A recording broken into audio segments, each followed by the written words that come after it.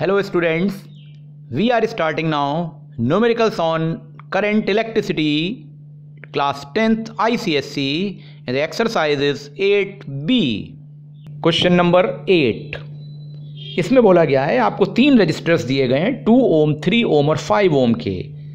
अब इंपॉर्टेंट बात है हम इनको कैसे जोड़ें कि टोटल रेजिस्टेंस लेस देन 1 ओम आ जाए। देखिए 1 ओम से कम रेजिस्टेंस का मतलब हुआ या जो 3 रजिस्टर्स हैं उससे भी कम वैल्यू, और ऐसा तभी होता है जब हम रजिस्टर्स को पैरेलल में जोड़ें। इसका मतलब हम इन तीनों रजिस्टर्स को पैरेलल में जोड़ देंगे तो हमको जो रिजल्ट मिलेगा वो smaller than the smallest value होगा। तो 1/r is equal to 1/2 plus 1/3 plus 1/5। इसको सॉल्व करेंगे you will get 1/r is equal to 30 1/30 और r is equal to 30/31 means 0.97 ohms. Question number 9 इसमें बोला गया है 3 रजिस्टर्स हैं, हर एक रजिस्टर 2 ओम का है और इनको इस तरह से जोड़ा गया कि उनकी टोटल रेजिस्टेंस 3 ओम है। अब आपको इसके लिए एक सर्किट डायग्राम बनाना है और इसका कैलकुलेशन का कॉम्बिनेशन बताना है। तो देखिए सामने आपके सर्किट बना हुआ है, 2 रजिस्टर्स R1 और R2 2 ओम के हमने पैरेलल में जोड़े और तीसरा रजिस्टर R3 उन दोनों से सीरीज में जोड़ा है।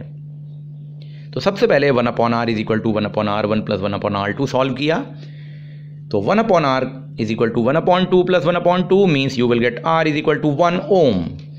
अब हम टोटल रेजिस्टेंस अगर सिस्टम की निकालें तो इसे सीरीज में जो अभी रेजिस्टेंस दिया हुआ है 2 ओम उसके साथ में जो अभी पैरेलल में हमने रजिस्टर निकाला उसको जोड़ देंगे तो r dash is equal to r1 plus r3 means 1 plus 2 यानी कि 3 ओम। क्वेश्चन नंबर 10 इस क्वेश्चन में एक सर्किट बना हुआ है जिसमें आपको गिवन कॉम्बिनेशन वैल्यू निकालनी है between a and b the equivalent resistance. तो आप देखिए पहले आप 2 रजिस्टर्स को सीरीज में जोड़िए स्टार्टिंग फ्रॉम a।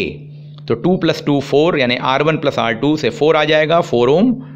अब जो पैरेलल में 2 resistance near the point B हैं उनको जोड़िए तो 1/r is equal to 1/2 plus 1/2। इसको सॉल्व करेंगे तो आएगा 1 ओम।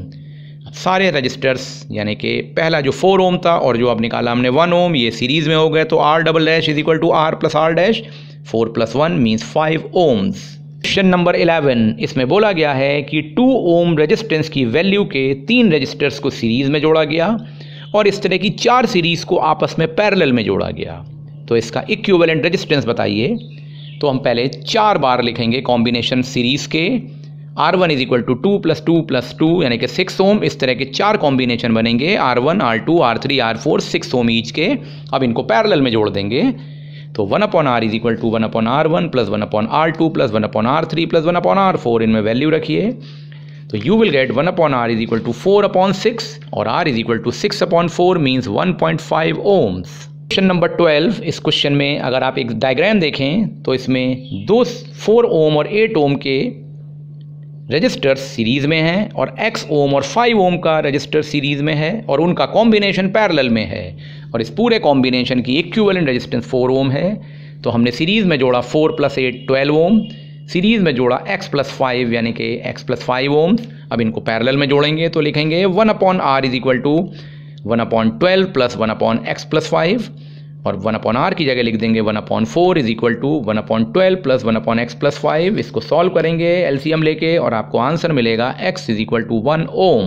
नंबर 13 इसमें भी एक रेजिस्टेंस का कॉम्बिनेशन बना है जिसमें equivalent resistance between a and b निकालना है। तो as from the diagram you can see 1 plus 1 plus 1 ये सीरीज में 3 रजिस्टर्स जोड़ेंगे तो हो जाएगा 3 ओम।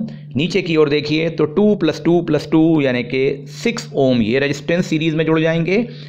अब ऊपर के 3 ओम रेजिस्टेंस, बीच में 2 ओम रेजिस्टेंस और नीचे के 6 ओम रेजिस्टेंस ये पैरेलल में हो गए। तो आप लिखेंगे 1/r is equal to 1/r1 plus 1/r2 plus 1/r3 और 1/r is equal to 1/3 plus 1/2 plus 1/6। इसको सॉल्व करके r मिलेगा 1 ओम। अब between a and b 3 registers हो गए जो कि सीरीज में हैं 1 ओम प्लस 1 ओम प्लस 1 ओम यानी कि टोटल रेजिस्टेंस आ जाएगी 3 ओम्स।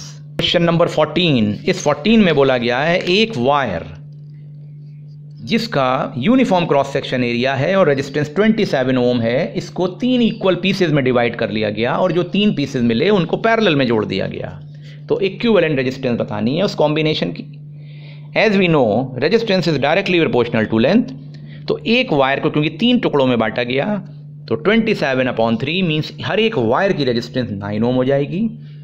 अब आप उसको पैरेलल में जोड़ेंगे तो 1/r is equal to 1/r1 plus 1/r2 plus 1/r3 और 1/r is equal to 1/9 plus 1/9 plus 1/9। इसको सॉल्व करेंगे तो r इज इक्वल टू 3 ओम आपको मिल जाएगा। क्वेश्चन नंबर 15, इसमें बोला गया है एक सर्किट जिसके अंदर एक रेजिस्टेंस 1 ओम का है सीरीज में और उसके साथ में 2 पैरेलल में रेजिस्टर्स लगे हुए हैं 6 ओम और 3 ओम के। इसका मैं सर्किट डायग्राम आपके सामने बना दे रहा हूं। अब आपको इसमें total resistance of the circuit निकालनी है तो आप लिखेंगे 1/r is equal to 1/r1 plus 1/r2। इसको सॉल्व करेंगे तो 1/r is equal to 1/3 plus 1/6 क्योंकि ये पैरेलल में अरेंजमेंट था। इसको सॉल्व करके r मिलेगा 2 ओम। अब उसके साथ में सीरीज में बना देंगे combination r is equal to r1 plus r2 तो r is equal to 1 plus 2 means 3 ohms.